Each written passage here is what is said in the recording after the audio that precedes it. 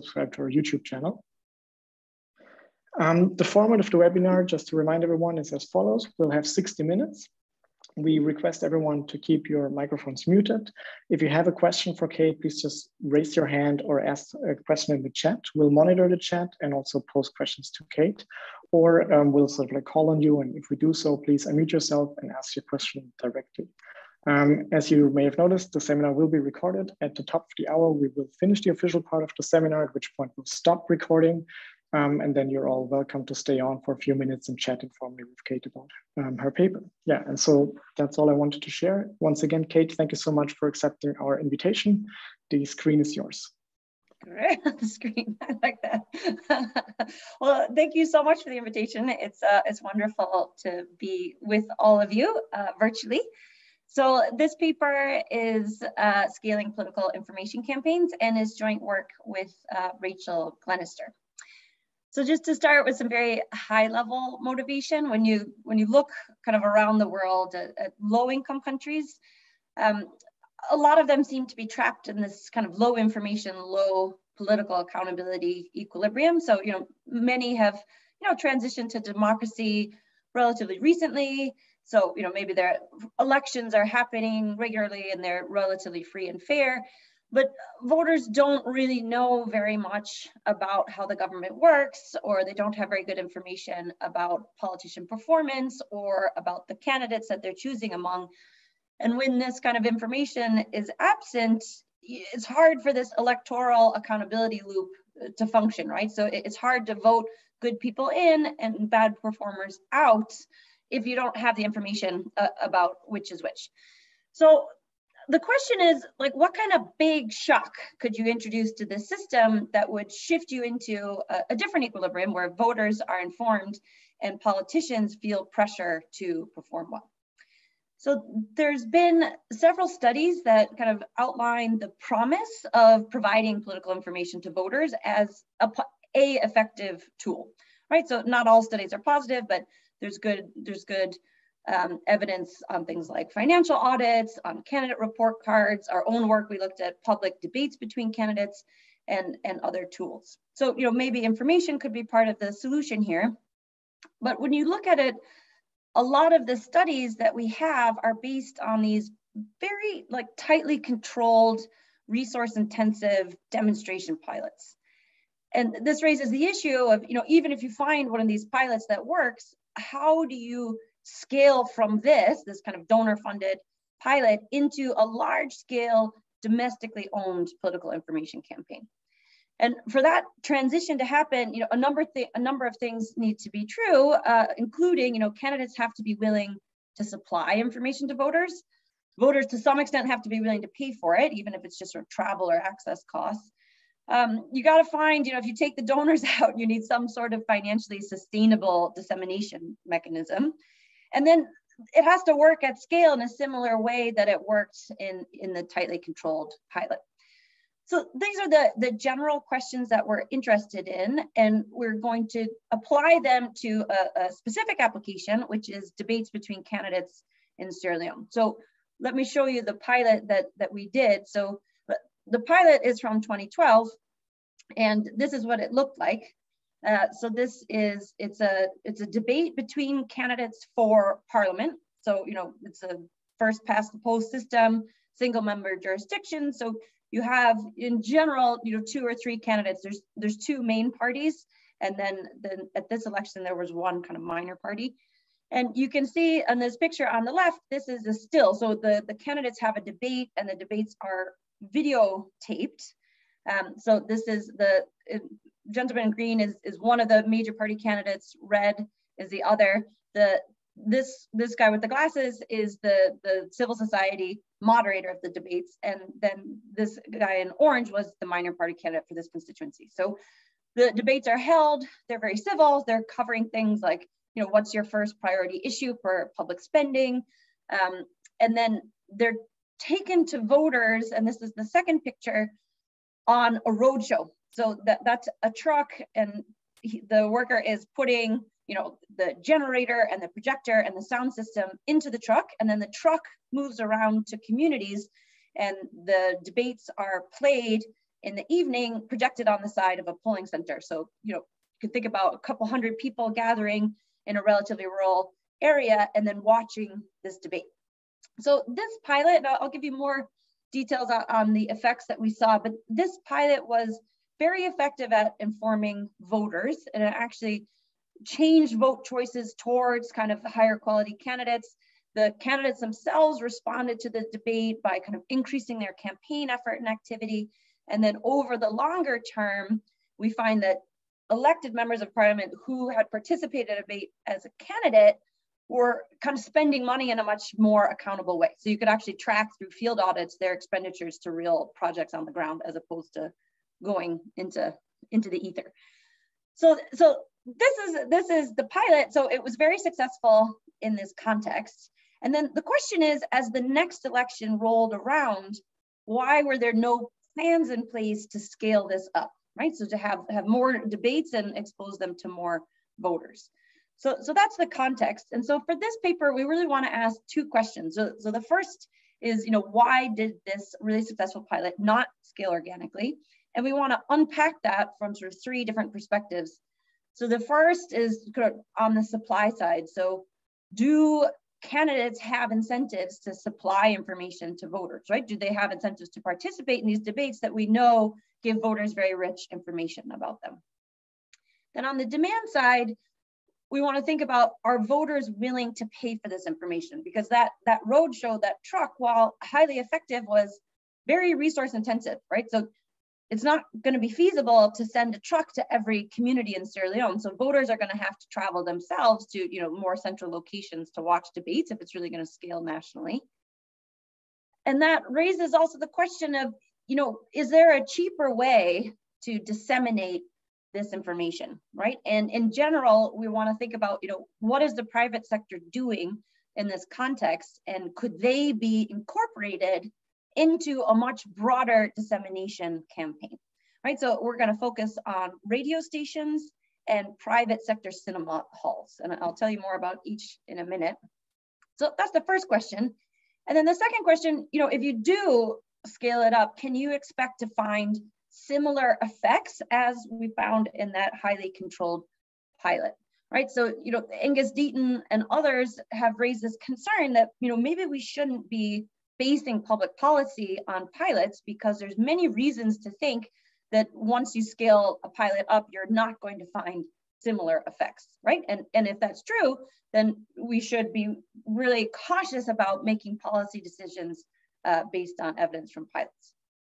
So those are the questions, and we're going to address them in a nationwide field experiment in the 2018 parliamentary elections in Sierra Leone. So the experiment literally covers the entire nation. So all 132 parliamentary constituencies come into play at some point in this experiment.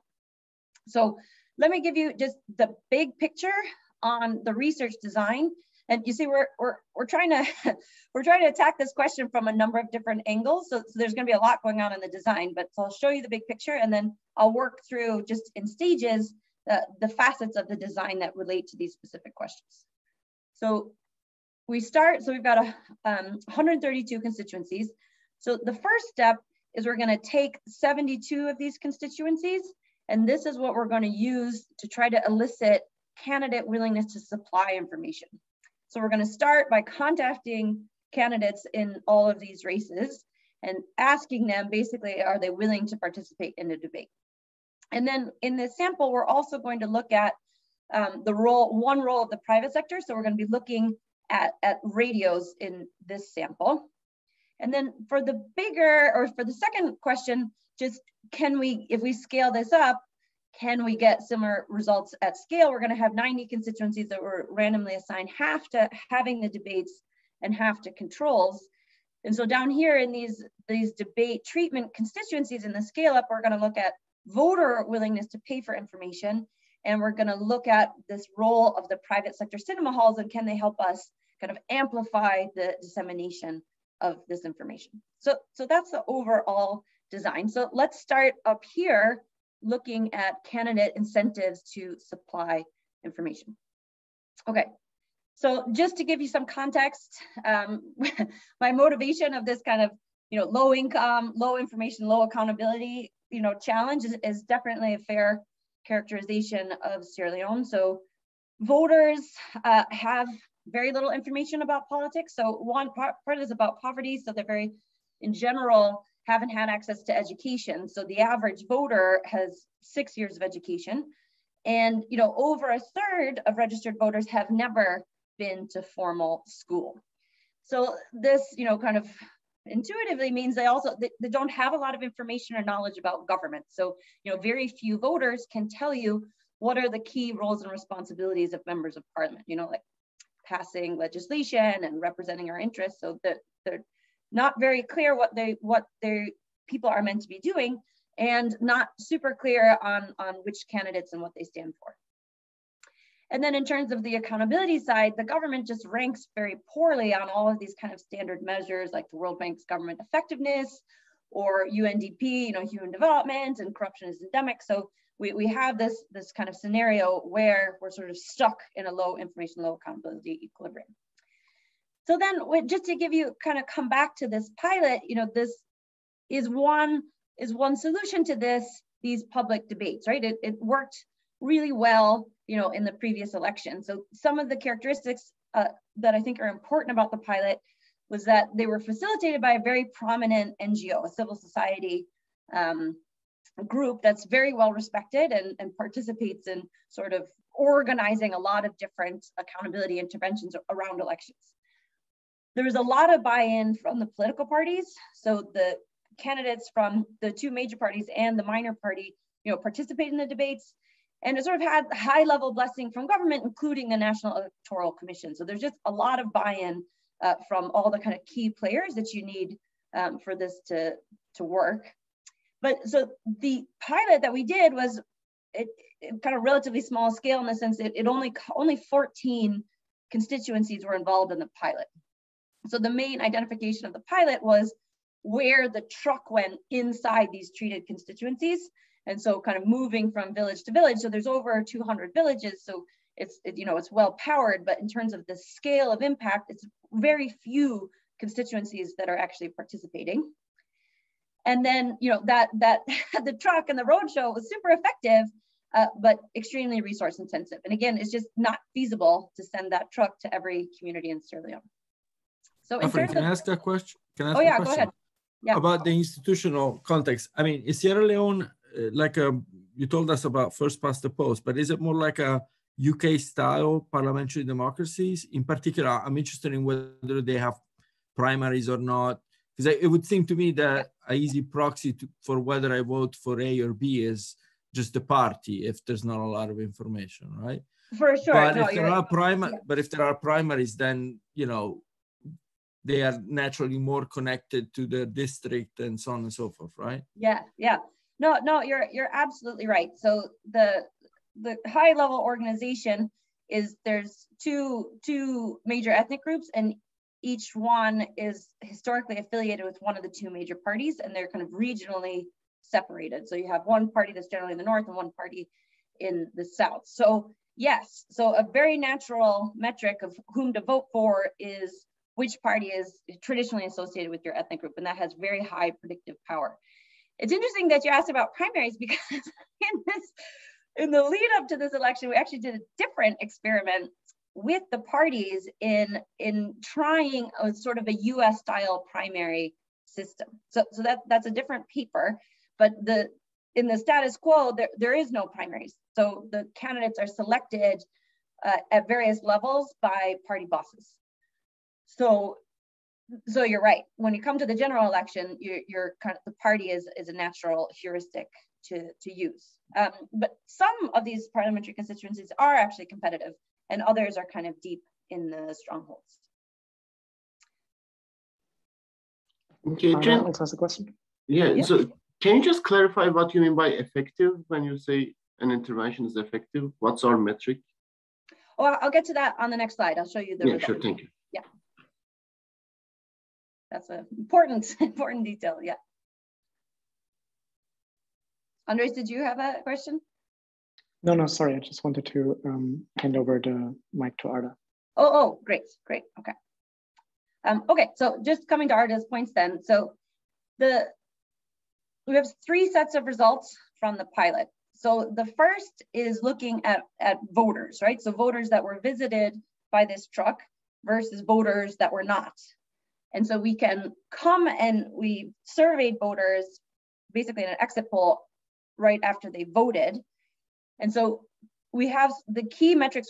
Voters had a huge amount of political information that they gleaned from these debates. So if you ask them things like, you know, can you name all the candidates? Can you tell us where they stand on different policy spectra, right? So what is their first priority for government spending? You know, is it health or is it education?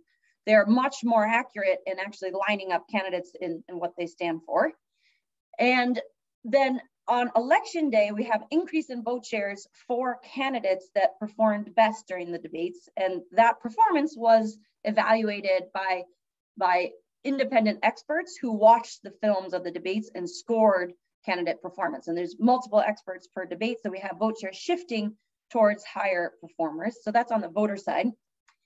On the candidate side, we find that they start investing more campaign effort and resources in those communities that became informed, like that were visited by this truck. So it's like there's a big shock on the voter side, and it's big enough that the candidates responded to it. And then over the longer run, so there's 14 constituencies, but we randomly selected those from a group of 28 comparable constituencies that were kind of relatively, well, we were aiming for relatively competitive races. And so we randomly assigned which constituencies would participate in the debate at all. So then after the election, we have 28 elected members of parliament, half of whom participated in the debates as a candidate and had about a quarter of their polling centers informed. And so 2 years later, we tracked via field audits how much of the government money that each of them gets to their bank account was actually, can you trace down to a development project that exists on the ground, right? So there's a lot of leakage of this money, and those who had participated in the debates and whose voters were informed, you can verify much more money is actually going to development. So that's the efficacy. It's voters are informed, candidates are responding, and elected MPs are behaving more accountably.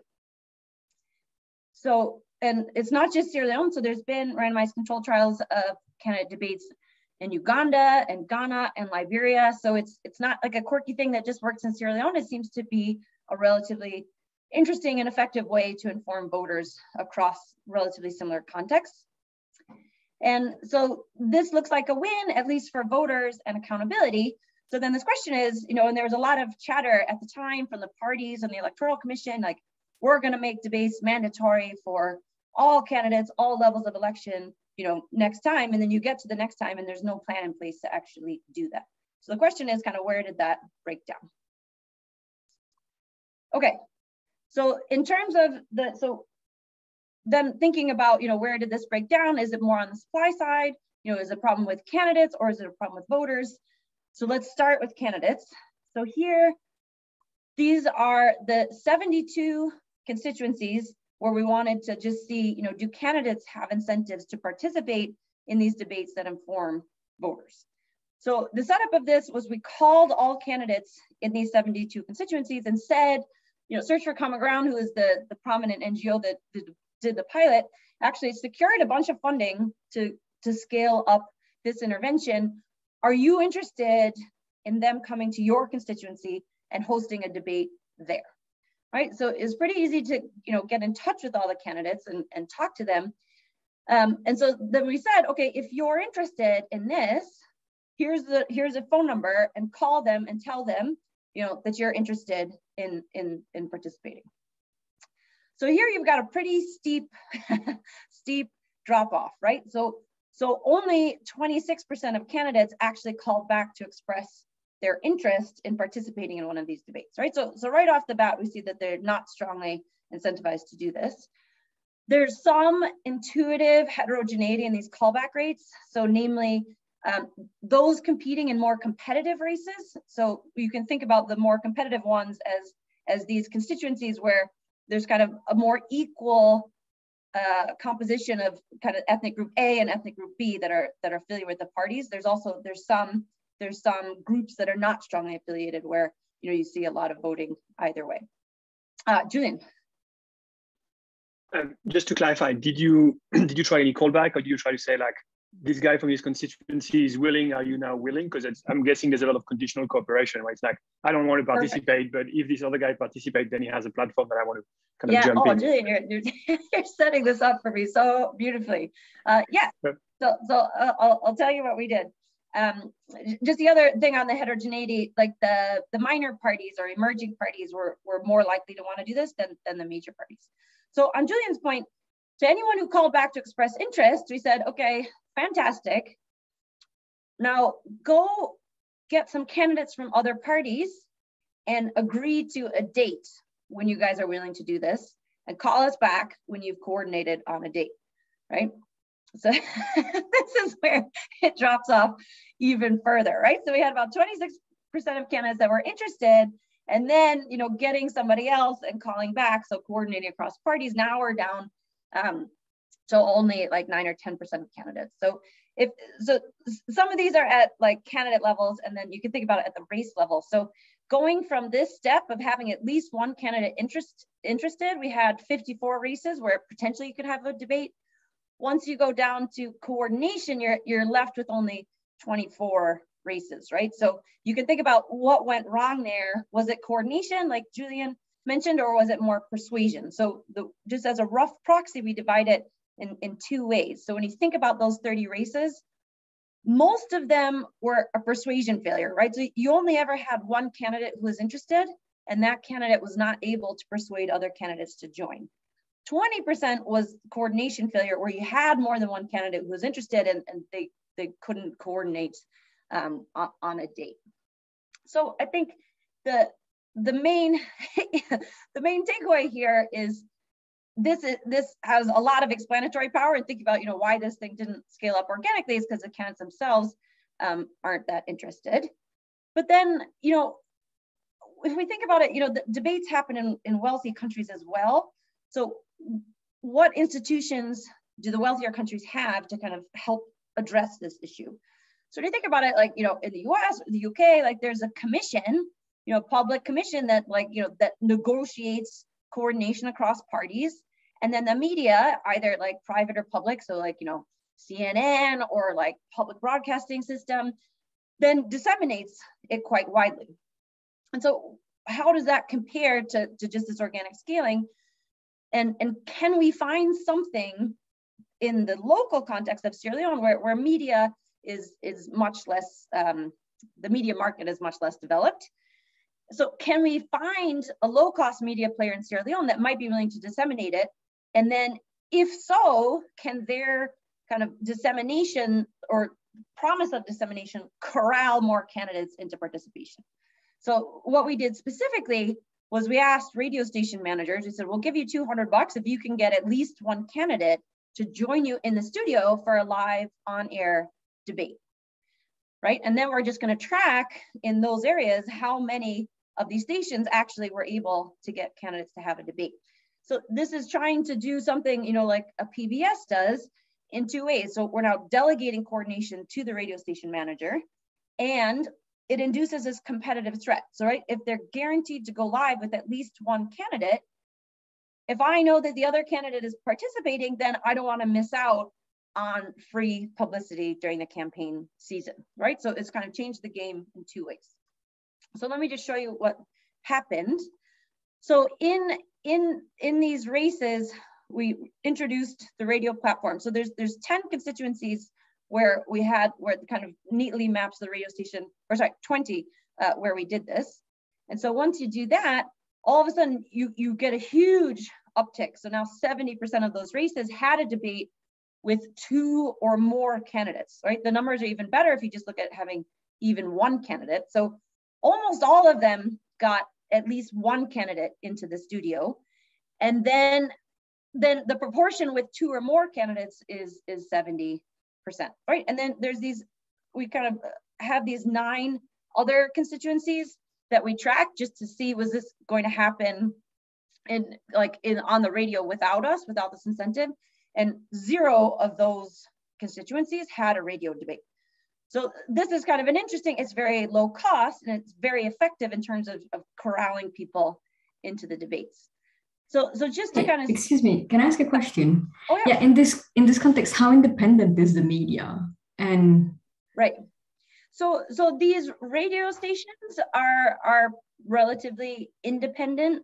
If you think about like print journalism, like there's not a lot of it, and you know, like the parties have their associated papers, which would not be independent at all. But I think in terms of kind of what is a good hope in terms of independent media, I think the radio stations are relatively good in that regard.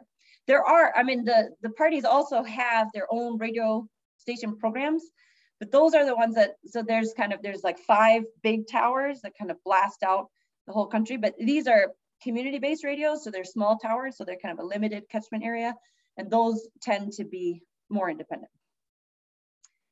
Yeah. So just to sum up the supply side conversation, it seems clear. So the supply side is a real challenge for scaling. This resonates with similar work on debates in Liberia in terms of who does and who doesn't have good incentives to participate. I think the kind of more optimistic message is that this is super cheap, just $200 to a radio station, corralling a large number of candidates into debates. We had some research assistants like listen to the tapes of the debates, and we had given the radio stations the script that the NGO used, which the kind of questions to ask if they wanted a guide, and they seemed civil. They were asking them policy relevant questions, and so it seemed like it was a pretty a debate that was similar to the videotape debates. So I showed you the results from our previous study about video debates, so there's some promise there. We don't have any direct information on how radio debates compares to video debates. But if you kind of put all these pieces of evidence together, there's sort of suggestive evidence that the private sector here offers a kind of cost-effective way to get candidates in and to disseminate this information. Okay, so let me leave the supply side there and let's turn to voters. So if we're not going to be able to send this truck to every community in Sierra Leone, we need to understand, are voters willing to pay to access this information? And we're going to think about it largely in terms of, are they going to be willing to, spend for travel costs or kind of effort or deal costs to access information? And so, there's evidence, for example, in public health that, voter willingness to pay is low. And if it is, that's going to be a challenge for sort of financial sustainability of large scale dissemination. So to evaluate this, I'm going to go to the constituencies where the debates were scaled up. So we had the films of the debates that were at these public screenings. And inside those areas, we got a local private cinema hall. So think about these cinema halls, relatively informal buildings, but they have electricity and a screen, and they sell tickets mostly for soccer matches, right? So people will come and buy tickets to sit in this kind of area and watch soccer matches. And so what we did was we gave the cinema hall owners a DVD of the candidate debates. And we said, we will basically subsidize 80 people to come if you will play this debate. Right, so they had one subsidized screening where we paid for the tickets, and then we distributed the tickets to voters. And what we want to see is, and then we distributed the tickets to communities at different travel costs radii from the actual cinema hall. And then we just tracked the redemption rates, because we gave the voters vouchers of how many voters actually put in the cost to access this subsidized screening. So this is what it looks like. So the cinema hall's in the middle. So we distributed 20 tickets to households in that community, and then went to, like, on a motorbike to a community further and further away and distributed 20 vouchers in those. So we have the GPS locations of the cinema hall and the communities, and we're just going to track voter redemption rates from different distances. So this is what redemption rate looks like. So if you look at the blue line is kind of tracing this. So this is the proportion of the vouchers that are coming in, right? So, it's pretty high at, for the community where you didn't really have to travel at all. And, it tapers off pretty fast, but there's this kind of long tail. So here, like, for example, at 2 miles out, I've got like 30% of the vouchers redeemed, right? So people are willing to walk for 45 minutes or, pay a bike to take them in to come and see this, right? So, and then if you're just kind of accumulating how many voters are exposed, you get to pretty large numbers of voters at pretty low cost. So I think that's encouraging because voters seem very willing to invest kind of moderate amounts of effort to access these halls. Like this is getting all the way out to 8 miles. We went all the way to 12, but there's no redemption from 9 to 12. So that was way too far. Okay, so this is kind of optimistic. And so building on this, we want to know, okay, could these cinema halls be part of the solution in their own profit models, right? So we've subsidized this, and that was actually not very expensive, but would they have profit incentives to do this themselves?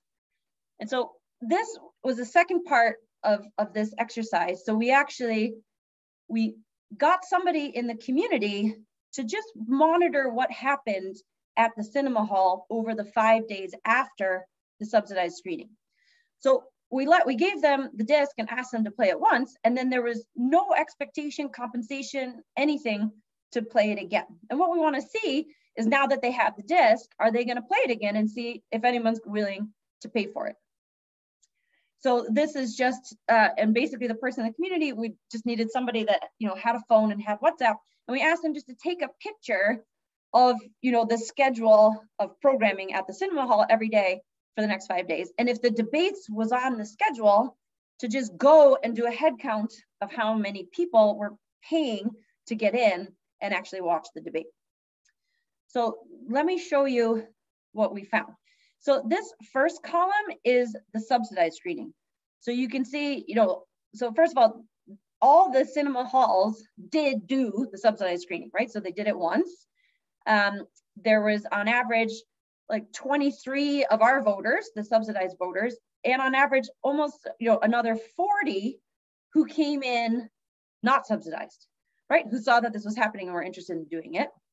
And so now what's interesting though, is on average, these cinema halls played the debate 2 more times, right? And they charged, this is sort of standard ticket price. So it's about, 24 cents.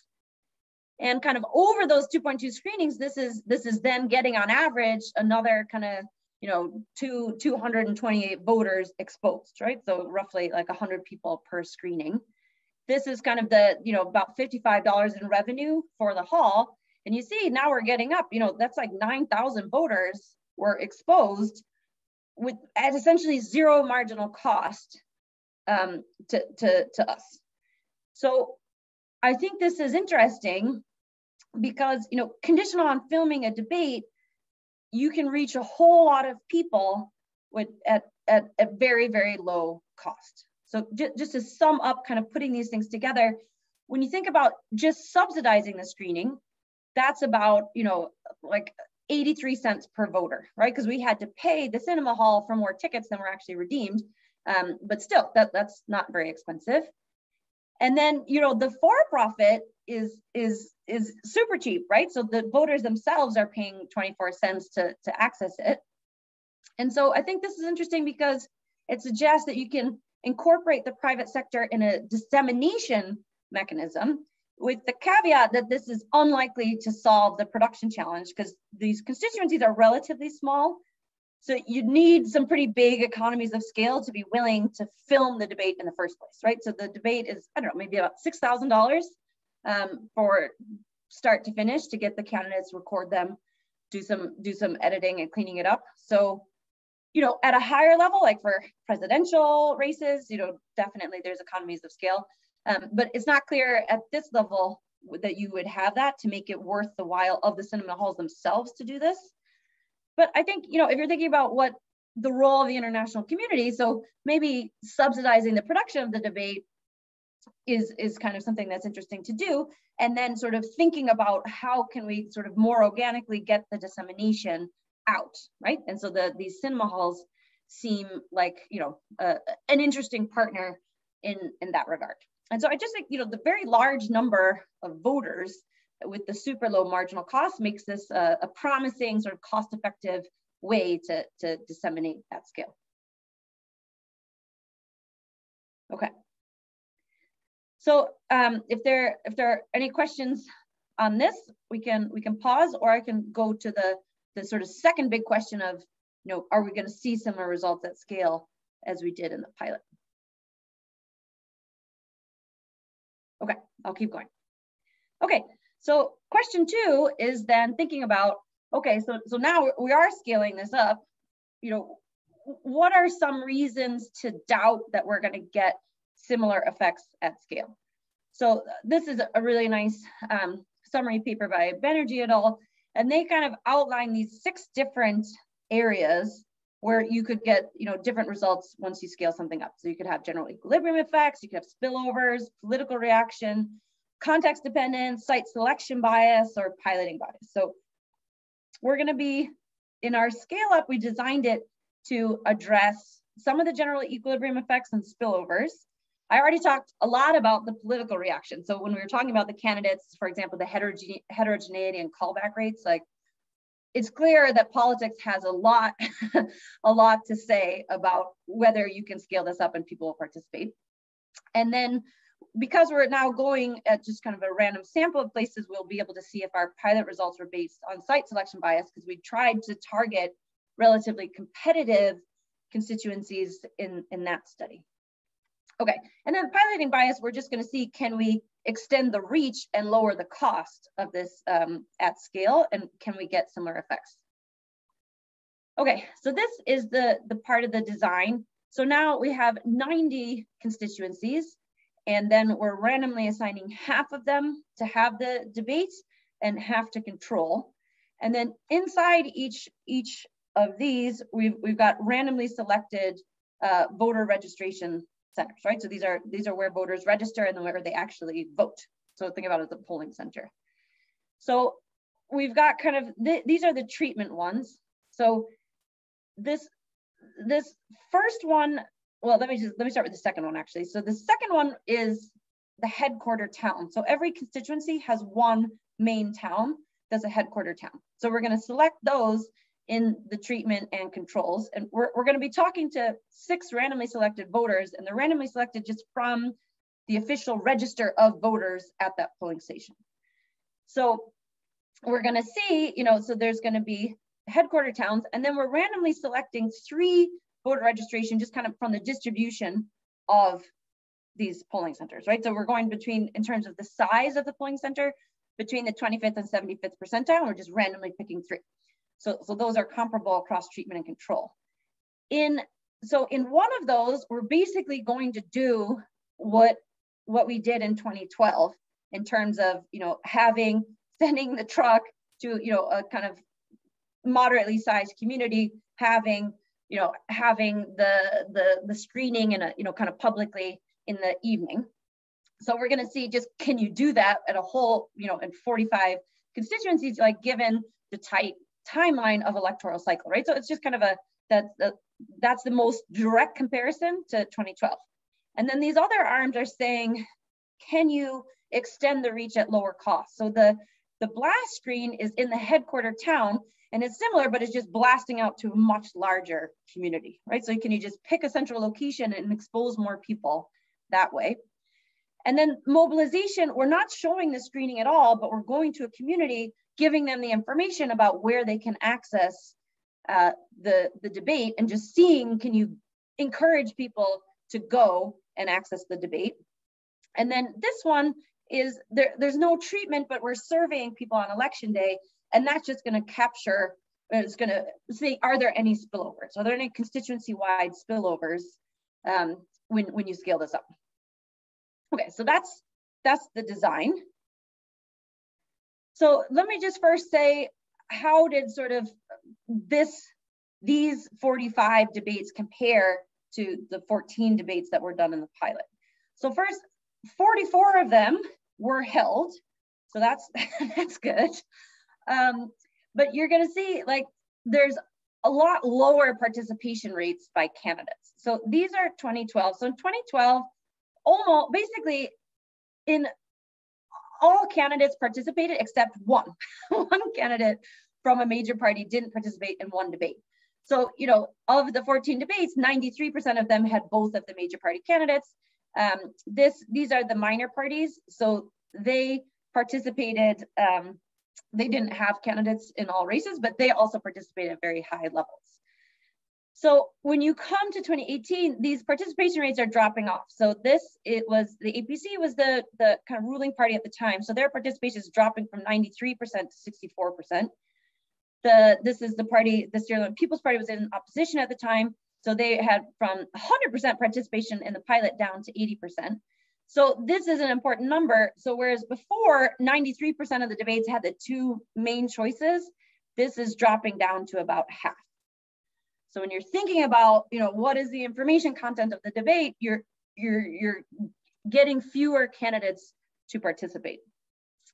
The other thing though was there were different minor parties in this election and they fielded candidates in many more races. So when you come down, on average, there's now 3.4 candidates per debate compared to 2.4 in the previous one. So you have more candidates total, but you're less likely to have the two major parties. The second thing that's important in terms of how this differs is that the constituency level intensity is much diluted in the scale up. So in that pilot, 25% of polling centers in a given constituency were treated. So that's a giant information shock on the voter side that the candidates were responding to. And this is now going down to 8%, right? So only 8% of polling centers are being exposed. So some other ways this varies is, so a key thing we want to do is just evaluate, can you get similar effects at lower and lower cost delivery mechanisms, right? So starting from the film screening, which is comparable to what we did before, the blast screen is cheaper, mobilization is cheaper, and then the survey is just saying, you know, do you get anything for free in terms of spillovers? There's also, there were some subsidies at the individual level in the 2012 study, like they were contacted, every voter was contacted and given like a cooking cube. I mean, it's worth very little, it's not expensive, but there was a lot of sort of recruitment of getting voters to show up, and we're not doing any of that. So we're not contacting any voters at all until election day, where we're just sampling 6 randomly selected voters from the polling center. So if you put all this together, the scale up is covering more candidates and many more voters, but at much lower intensity. So if just, you know, statistically, this is now an intention to treat design where we have, you know, much more intense, you know, strong, you know, intentions, but you're going to have a lot less take up. So that, you know, that just has obvious implications for statistical power. But I think substantively, this is different in terms of common knowledge generation. So you're not having large groups of voters that are all seeing it at the same time and talking about it, and, you know, knowing that the other voters have seen it and the candidates know that the voters have seen it. And then if you can think about just the accountability pressure, in the previous one, the elected politicians know that 25% of essentially their voters have seen what they stand for and what they promise to do. And that's going down way lower now, right? So you can, in the real world sense, you could think we might have different effects, both on voters and candidates. Okay, so let's just look at what the actual take up on the voter side is. So if we come down here, in the 2012 pilot, basically 82% of voters in the sample in the treatment areas did actually watch the debate, right? And you can think about, you know, they're living in this community, it's the evening, there's not a lot of competing demands on their time. So, you know, most people went.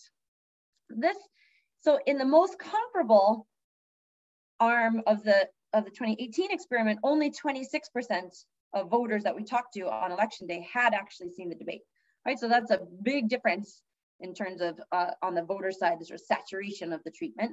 In the blast screen, it's a little bit lower, but pretty similar. And in mobilization, just telling people, giving them the information, we got about 6% of voters to go, right? And these are the comparable numbers in control. So these are all, you know, these p-values, these are you really did get an increase of 26%, 22%, and 6%. Here is now this is the spillover, right? So we didn't do anything. This is just checking whether there's constituency level spillovers. And the answer is no. So there's really no difference between treated or control. So this one of the questions of the scale up, spillovers is not going to be relevant in this context. Okay, there's an interesting sort of supply side meets demand side interaction, which is that if you look at voters, just were voters exposed, more voters were exposed when the candidate who was most likely to win participated in the debates, right? So we can do this, we can pick who we think is going to win, doing basically just leveraging this the ethnic compositions being associated with different political parties. So, in the APC's stronghold, we would say that the most likely candidate would be the APC candidate, right? So, and then we're asking, did the APC candidate actually participate in that debate or not? Because I showed you that there was much lower participation rates on the candidate side.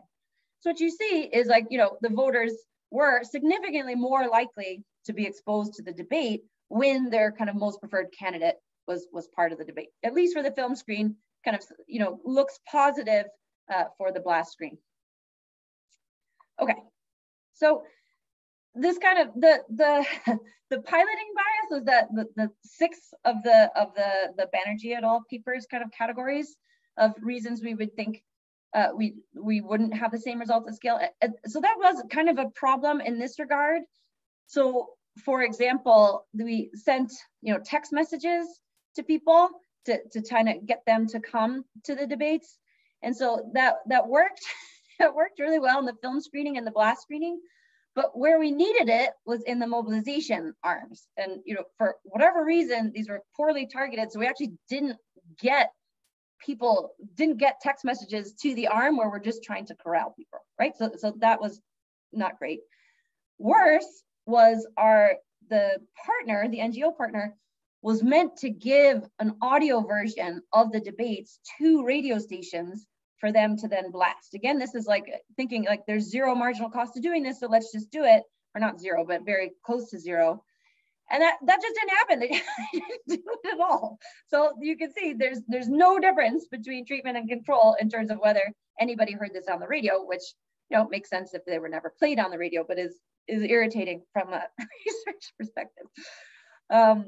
Okay, another thing that is interesting is to think about what are the distributional impacts of trying to go to these much cheaper dissemination models, right? So for one thing, going to a headquarter town and just blasting it out, the people that live in headquarter towns are different than people that live in rural areas. So if you just look at the exit poll data on voter characteristics, those voters in the headquarter towns tend to be richer. This is a standard, just household assets score, and they tend to be better educated. So you could think about, okay, if I blast out from the headquarters, maybe I'm reaching more voters, but I'm favoring voters that are sort of advantaged in the socioeconomic perspective. So you might be concerned about that. And also mobilization, you're asking voters to incur costs. So maybe that is has some regressive targeting. However, in general, poorer voters are more likely to take up the debates, right? So perhaps because the opportunity cost on their time is lower. So it's not clear that the scale up is having very, very distinct distributional impacts in terms of which types of voters are getting access to this information. Okay, so here's the first set of results, just experimental results on whether these debates at scale had similar impacts on voters as they did in the pilot. So the outcome that we're looking at here is an index of voter responses to questions. So it's can you give us the candidates' names? Can you tell us their first priority for government spending? Can you tell us which one is more educated? Can you tell us which one is the incumbent? So all of these factual questions about whether voters know this information. So in the 2012 study, so these are then in standard deviation units. So the treatment effect was 0.28 standard deviation units. So that's a really big effect on voter knowledge in 2012. So we can do this by each type of voter registration, the treatment arms. So we see the thing that was most similar to the 2012, we have relatively comparable, treatment effects, similar for the blast screen, but we don't seem to be getting any effect for mobilization. And I already showed you we had no effective spillovers. So if you think about, because the ITT and the take-up is changing, if you were to scale up these treatment effects, it's actually, the effects are larger in the scale up than they were here. But in general, the short answer is, for the film screen and the blast screen, this was actually very similar effects were achieved at scale as what was achieved in the pilot. So I think that is a kind of a cautiously optimistic result. The second big outcome on voters, on the voter side, was whether it was changing their vote choice. So remember, in the pilot, we had about a 3.5 percentage point increase in votes for the best performing candidate. So we're going to do this in the same way as we did. So again, we have experts, independent experts, watching all these debate videos and scoring the quality of responses for all of these candidates. So on average, there's about 6 experts scoring each debate, and we use their scores to pick which candidate performed the best during the debate. And then we go to the electoral data and see were the vote shares for that candidate any higher in areas that were exposed to the debates. So this is what we had in 2012. So if I look at the official electoral returns, that's the 3.5 percentage point increase you saw there.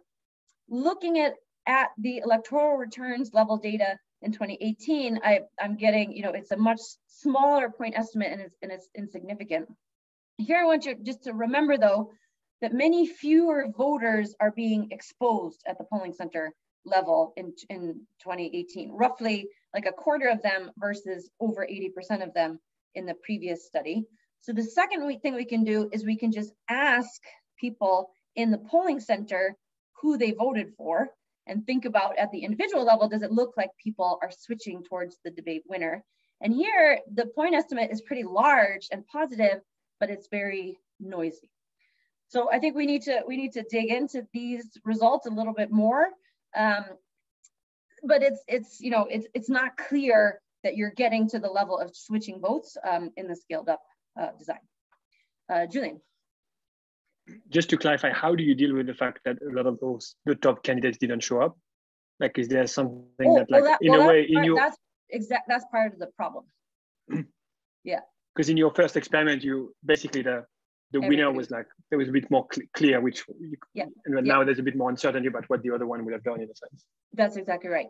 So you can only win the debate if you showed up. So we're now going to have, third-party candidates or the disadvantaged candidate doing the best in the debate because the advantaged candidate wasn't there, right? So it's going to be hard. It's a high bar for us to find an effect in the scale. But I think that you're pointing out is absolutely fascinating. It's this like demand side, supply side interaction, that you're not going to affect people's votes in particular ways if some, key candidates aren't there. So that's a really good point.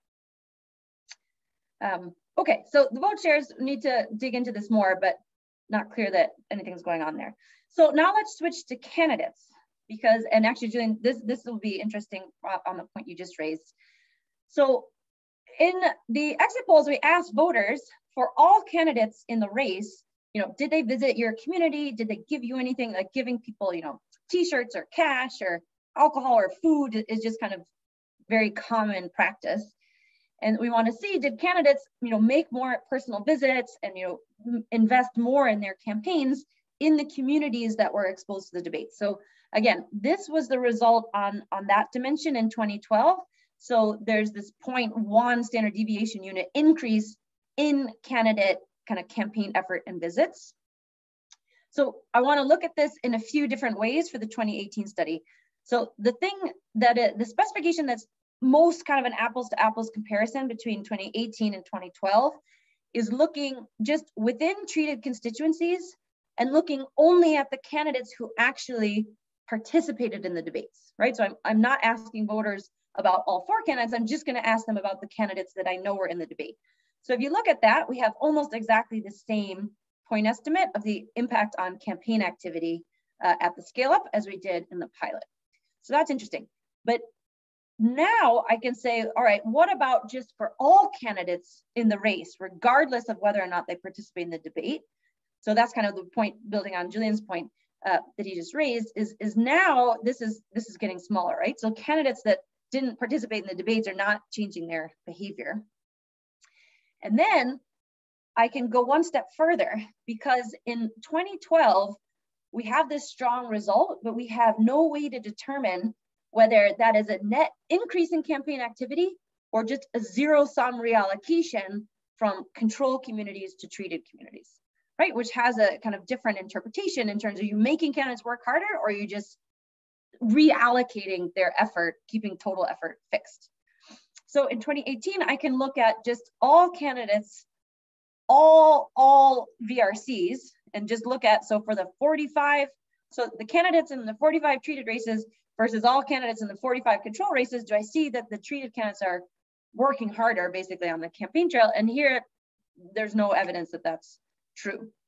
But again, this is coming back to Julian's point, because there's a lot of candidates in those treated arms that aren't participating in the debates, right? So this is kind of a high bar, but it does suggestively, if you kind of send it backwards in time, it suggests maybe this is more of a reallocation of effort than a net increase. So this would be the one aspect of sort of general equilibrium effects that we can test directly in this setting.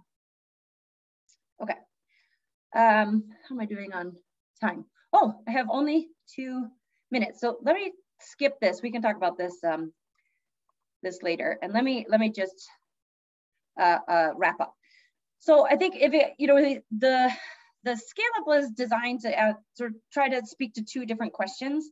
So one is just sort of the political economy of organically scaling, a donor-funded demonstration pilot to this domestically owned national intervention, and trying to, unpack why that wasn't happening in this context. And I think we saw, candidates, the supply side is a challenge, but candidates are very responsive to these kind of coordination public platforms. So I think that's encouraging. Voters seem to have very high willingness to pay for information. So voters don't seem to be a constraint in this regard. I think the private sector has an interesting role to play. I think the guaranteed radio platforms were very effective, and these private cinema halls were very effective in terms of really getting much more bang for your buck in terms of disseminating this information. On the second question about, can you obtain similar results when you're really increasing scale, lowering cost with the kind of accompanying lowering of intensity, in terms of, and I think the political incentives are very clear. It's really shaping candidate response to this, which has kind of interaction effects with how much voters are gaining from this. The candidates who did participate behaved very similarly with their campaign effort. Voters seem to learn information kind of in a comparable fashion, although it's not clear that then went all the way to changing their vote choices. And then we had these kind of, I didn't have time to talk about it, but we had these sort of engagement, sort of accountability meetings after the election, and that seemed, if anything, to be the debates during the campaign seemed to have substituted for both for the elected parliamentarians to actually come back to their communities and for voters to show up to the meetings. Okay, I'll leave it there. Thank you very much. Thank you so much, Kate. I guess we could turn off the recording and then open the floor to additional questions. But yeah, thank you so much